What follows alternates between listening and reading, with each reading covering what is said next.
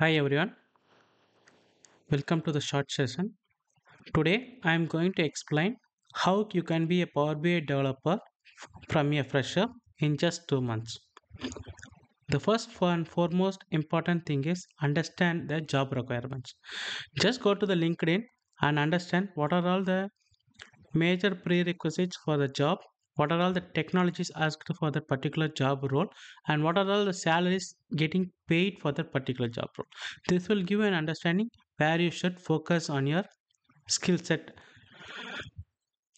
Once you understand this, get your laptop out, install Power BI, and start practicing in Power BI. Okay, initially it will be hard to develop some visuals and chart, but you will get there.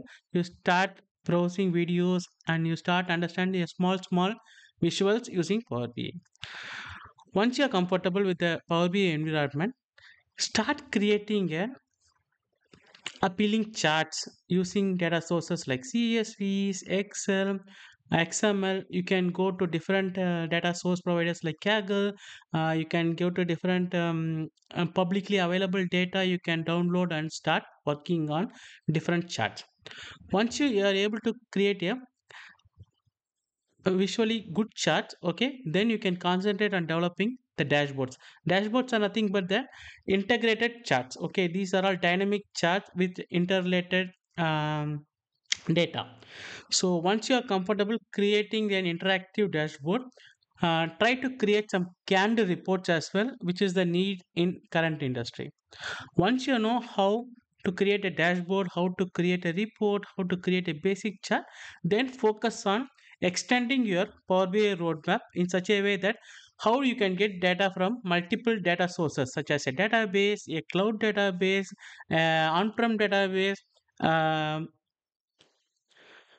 a big data cluster. These are all the areas you can explore and improvise your experience in data source integration. Once you're comfortable in the data source integration area, try to do performance optimization in your the reports you built. Okay, if you want to know more about performance optimization, reach out to your friends or colleagues who are working in Power BI currently, and they will guide you how to you can improve your performance optimization in your Power BI report. Once you are all gone through this phase, then attend an interview, prepare for the interview, note down the questions. It may be one or two rounds. You have to go through different kinds of interviews.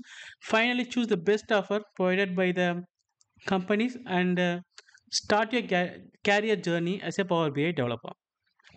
Hope you enjoyed this session. Hope it is informative. If you have any questions on this journey, please just drop a note in the comment. Thank you. Have a nice day.